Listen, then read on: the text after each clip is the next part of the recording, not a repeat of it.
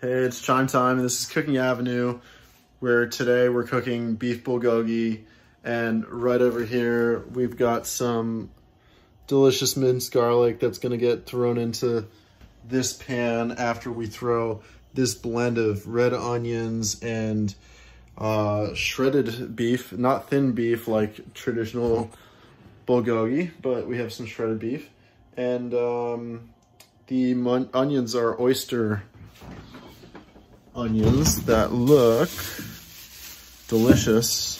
They were super soft. I got some on my face. I really miss Carly so much right now. They look like these beautiful bad boys right here. And they are super, super soft. Get up in there. All shrimmy.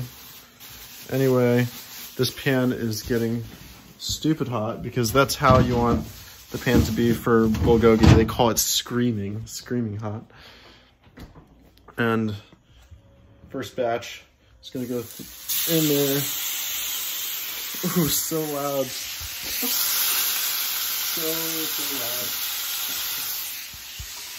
So we want this to be as spread across the pan as possible.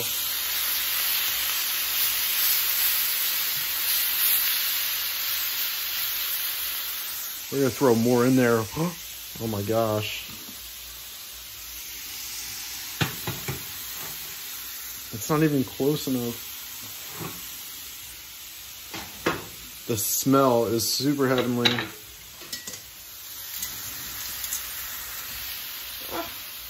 You can't even see the food. Okay, we're gonna take it from here.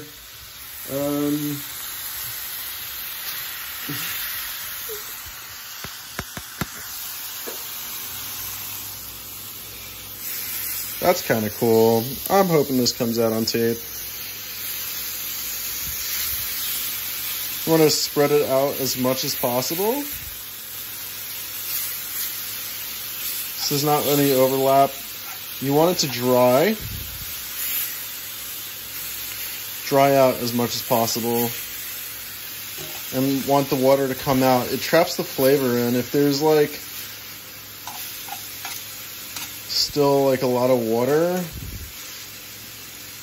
the flavor, you know, like you want the water to evaporate because otherwise the juices make the flavor pour out when you have it on your plate.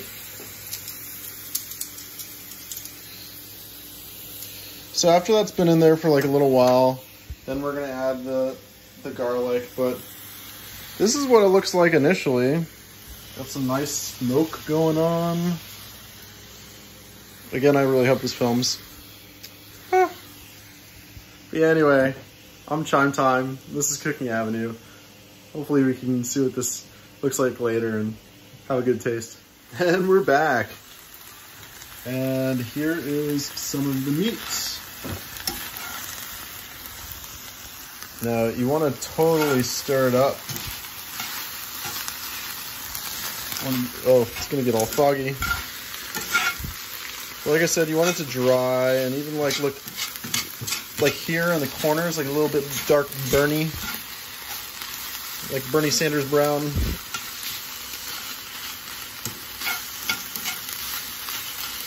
That is bulgogi. Look at all those little twisties, all those oyster mushrooms blended in there. Oh my God, it is so freaking hot right now. It's burning.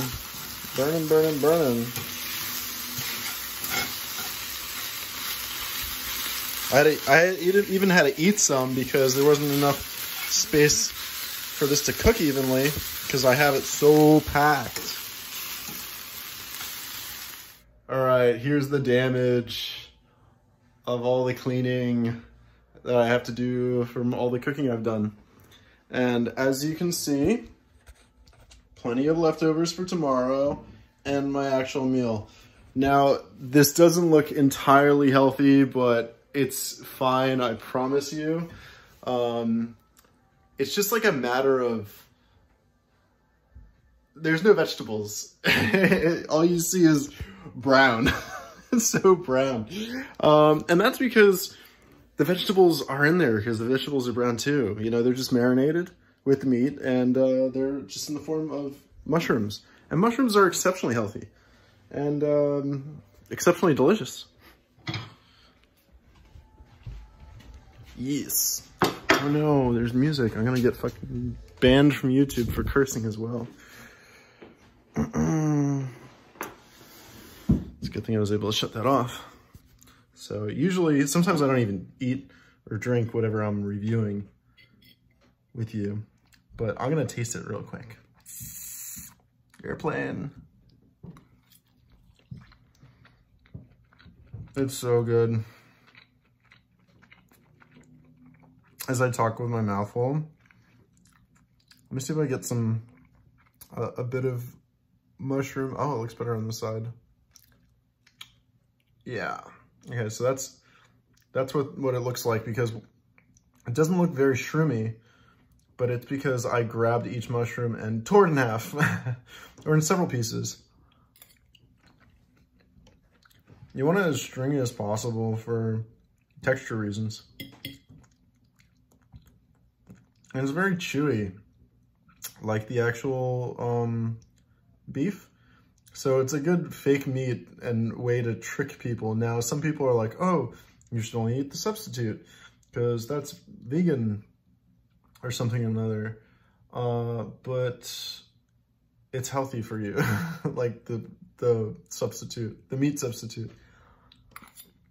And it's really good. My mom would never know. And partially that's the marinade. Now, H Mart had this really good Bulgogi specific marinade, which I'd highly recommend. And last time I cooked without the garlic, throwing in your own freshly minced cut garlic is the right way to do it. I always go with garlic hearts. Don't go with the pre-minced or packaged peeled garlic. It's just too expensive, not as good, doesn't last as long.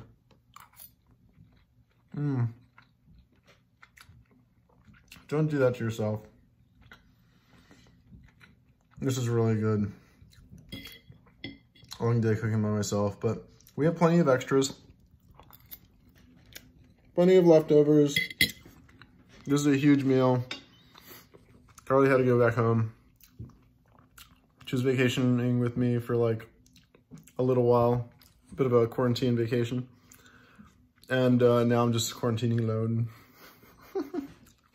But yeah, plenty of leftovers. So I'm Chime Time, and this is Cooking Avenue. Live to love, Chime Time.